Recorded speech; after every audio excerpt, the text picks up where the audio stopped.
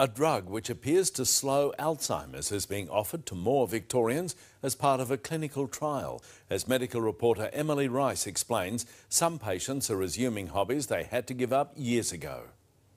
Alzheimer's disease was diminishing Rosie Craven's memory, concentration and confidence.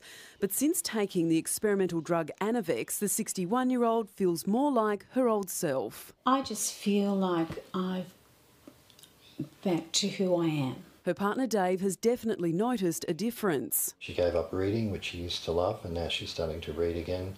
She wasn't able to manage using her phone, but she's on her phone a lot now. Now, more Australian patients with the incurable brain disease will be able to access Anavex.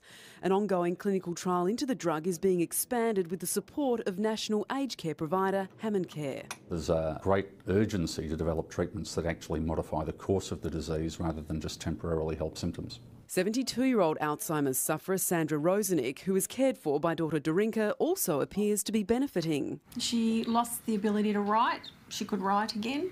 There were lots of things that just crept back in as quickly as she'd lost it, they came back. They're becoming motivated again, so people are going back to paint or they're going back to woodwork. A lot better.